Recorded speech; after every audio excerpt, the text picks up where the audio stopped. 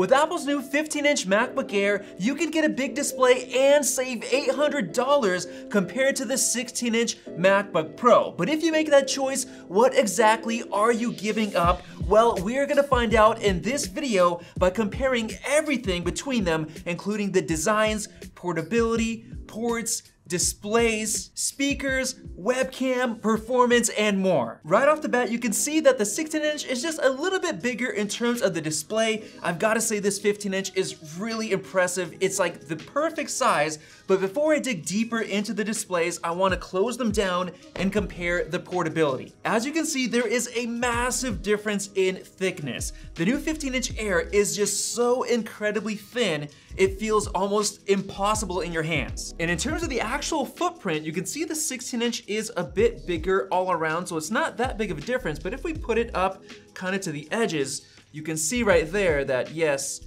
it is quite a bit bigger. On the side, you can see that the ports are very similar, at least on the left. We have MagSafe 3, 2 Thunderbolts, and the 16-inch actually has the headphone jack, whereas the MacBook Air has it on the other side, but it is bare, no other ports. The 16-inch gives you an extra Thunderbolt, an SD card slot, and HDMI 2.1. So if you really care about the ports for productivity work or anything else, the 16-inch is the way to go. Now, even though this is a 15-inch class laptop, it only supports one external display, which is very sad, whereas the 16-inch supports 3 external displays. And now that they're opened up, you can see that they're extremely similar. We have the same general layout. However, the MacBook Pro has black all around the keyboard, which looks really cool and unique.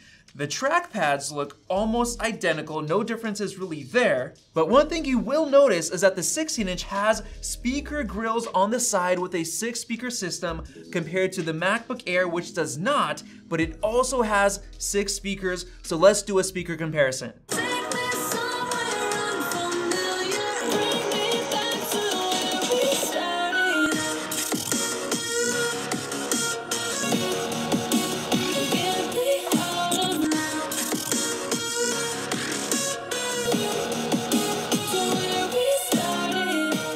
Wow guys, that was a huge difference. Even though the 15-inch sounds so much better than the 13-inch M2, this is just on a whole nother level. The sound is more full, it's louder, deeper bass, everything about it, clarity, everything sounds better than the 15-inch for sure. Now getting into the display differences, we know this is a 15-inch MacBook Air compared to 16-inch, but this actually has a 15.3-inch display compared to 16.2, so less than 1-inch difference. But the really nice thing about the 16-inch is the 3.5K resolution compared to only 2.8K, so it is gonna be more sharp. But just physically looking at them directly, one thing that instantly stands out to me is the difference in bezel width. Right away, you can see that the 15-inch bezels are a little bit chunky compared to the 16-inch, which looks super slim. But one of my favorite features on the 14 and 16-inch MacBook Pros is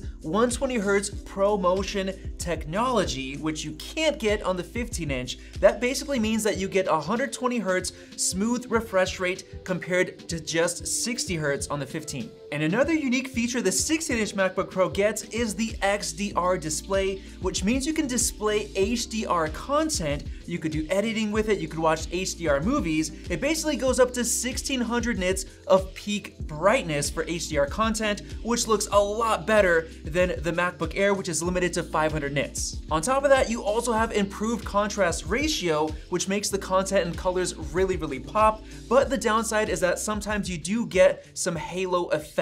And now let's compare the webcams, because one interesting thing is that we saw the 15-inch MacBook Air had better quality than the 13-inch, and they're supposed to be the same. So you guys let me know how this looks compared to the 16-inch. And here we are on the 16-inch MacBook Pro. To me, it looks pretty similar. You guys will probably be able to tell yourselves, as well as the microphone difference. So let me know down in the comment section below. But if you want a really good quality webcam, you're gonna have to go with something like this, the new Insta360 link from our sponsor Insta360. It's an AI-powered 4K webcam. All you do to set it up is you plug it in, you open up this little clip right here, pop it right onto the top, and check this out. This looks absolutely fantastic with 4K quality from its 1/2-inch sensor. Take a look at that side by side compared to the MacBook. It completely destroys them. But what makes this webcam really special is that it's actually running on a gimbal, so you can move around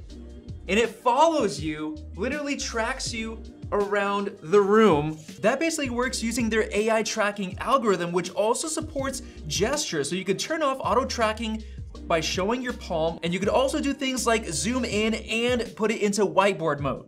It also has other cool features like overhead mode, as you can see here, so you can maybe be working on something and showing somebody else. But my favorite thing about this that you can't do on a MacBook ever is all of this customization settings right here, so you can adjust the compensation, make it a little bit brighter, make it less, adjust the white balance to exactly what you want. So go ahead and check out the Insta360 Link 4K webcam using the link in the description below. And now let's finally get into performance, which is the biggest reason why people would buy the 16-inch MacBook Pro in the first place. Starting off, they both have 16 gigs of RAM, the 15-inch is upgraded, and the SSD as well, both with 512 gigabytes. Of course, the 15-inch has the M2 chip with the full 8 cores and the 10-core GPU, whereas the 16-inch has the full 12-core M2 Pro chip and 19 GPU cores. And now with that said, let's run the CPU benchmark. And while this is running, keep in mind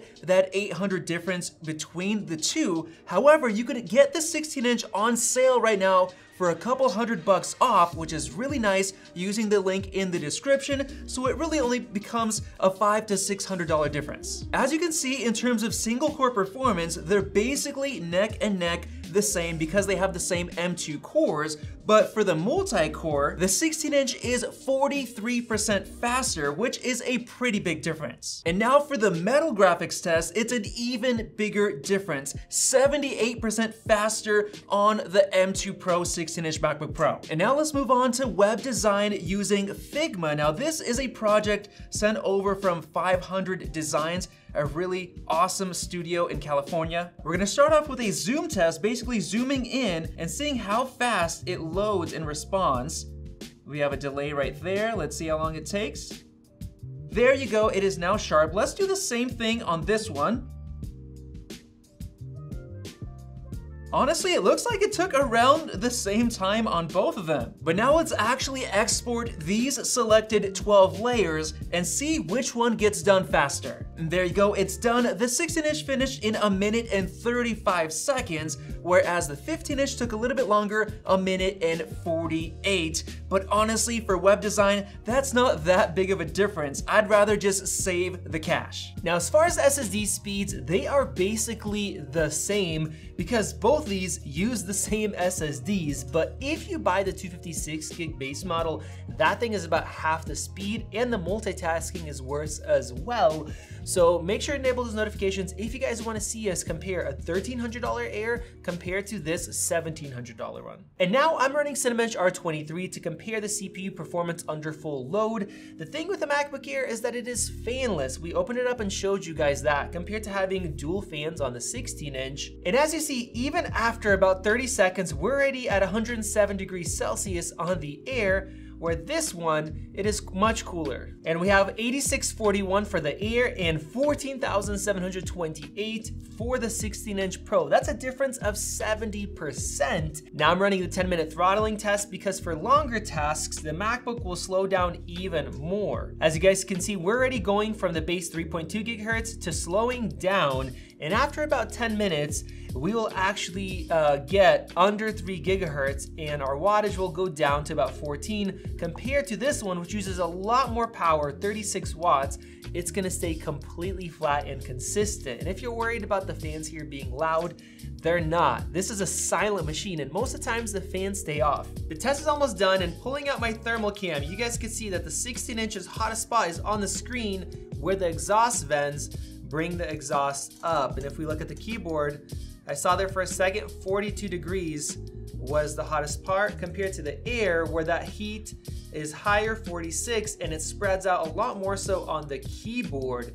and what happens over time is the whole bottom gets hot, and then the computer will actually slow down even more to prevent you from burning your lap. And now the scores are 7402 for the Air and 14,670 for the 16-inch, and that's not a big difference compared to before. So with CPU tasks, even in the Air throttles, it doesn't slow it down that much. But what about graphics? For this, I'm gonna run 3D Mark's Wildlife Extreme Unlimited mode, so the resolutions don't play into it. And look at that, we have 41.2 FPS compared to 77.8. That is 89% faster as far as gaming graphics performance. That is crazy. And this is the short test. Now let's go ahead and do the 20-minute stress test to see how the Air holds up being fanless. And look at that, guys, we have a score of 5,505 compared to 12,601. That is close to 2.5 times better performance on the 16-inch. Because if you look here during the stress test, the performance is basically flat, whereas on the Air, it starts dipping down around the 5-6 minute mark and it gets worse. So basically here, you lose about 20% of the performance once it heats up, and that is a massive difference. Now in terms of Xcode Programming performance, we have our benchmark here, and I'm gonna run it in the terminal command to make sure everything is fair. And that took 120 seconds on the Air and just 75 seconds on the 16-inch M2 Pro. That is a massive difference. But what about for music production? I have Logic Pro opened up right here. I already did the test because it takes a long time, and the Air in the new Logic benchmark handled 85 tracks, whereas the 16-inch Pro did 180. That's pretty much double or slightly more than double of what it can handle. You can look up the test for yourself, but it's clear to see that the 16-inch Pro is way more powerful if you need that. Now for photo editors, I have Adobe Lightroom Classic opened up right here, and it does a great job using both the CPU and the GPU. Now, a lot of things you're gonna do, you won't notice a difference, but some things, like the new AI noise reduction, the 16-inch Pro is much quicker, taking just 42 seconds compared to 1 minute and 13 seconds. And I'm exporting 50 42 megapixel RAW files to JPEG. They all had corrections on there, and the 16-inch is definitely going ahead. Wow, guys, that took 1 minute and 2 seconds for the Pro compared to 2 minutes and 40 seconds for the Air. Now, I did this in a previous video with 500 images, and the Air really slowed down. It was like a 25-minute render, and so the whole thing came to a crawl. So if you deal with a lot of photos, man, that is a crazy difference. Now for video editing with Final Cut, both these laptops do a killer job, even with 4K ProRes RAW, standard footage. It's only when you get crazy, for example, I have 8K RAW right here and the graphics are being maxed out. But most people will edit regular 4K, and here I have film grain applied, I have multiple LUTs. The Air has no issues with this, only with the Pro you have a little bit more graphics overhead to add more effects. Now exporting this, believe it or not, but the times are exactly the same because these use the same encoders. It's only when you start doing heavier projects like this, 4K ProRes RAW, Blackmagic RAW, or special animations where the 16-inch starts moving ahead.